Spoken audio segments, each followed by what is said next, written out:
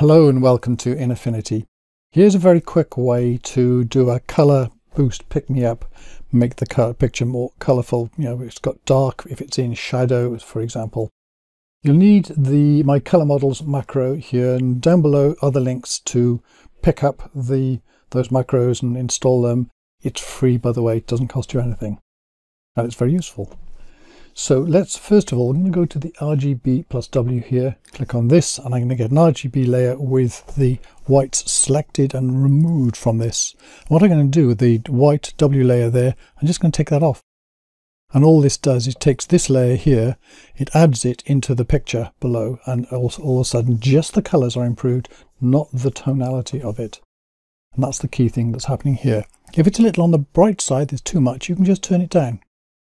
So you go to the opacity, you start low and move it up until it's just about nice, so it's still looking natural, not overly done. Okay, here's another picture. Let's do the same thing here.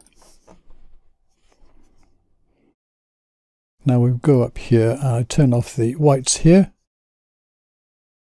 Building's nice, but the sky kind of looks a bit too bright on this, so I need effectively to mask this out.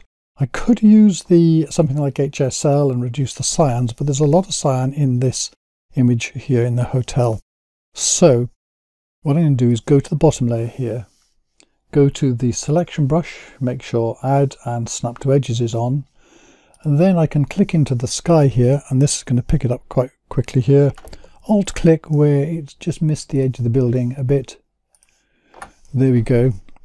What I want to do is select the building, not the sky. So I'm going to invert this. So select and invert pixel selection.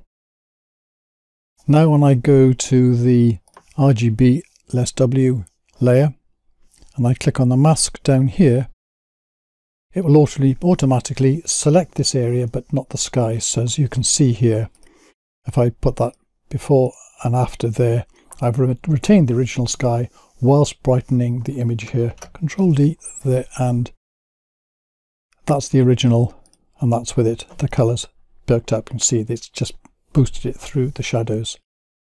One more, let's do this one. And I'll do RGBW here with this.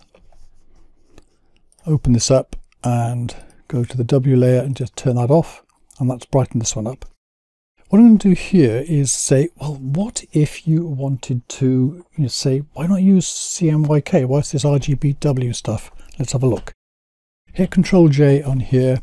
So I'm going to take this one up to here, select those two of them, and then I can hit Control G for a group. So this is my original, I like to call it RGBW here.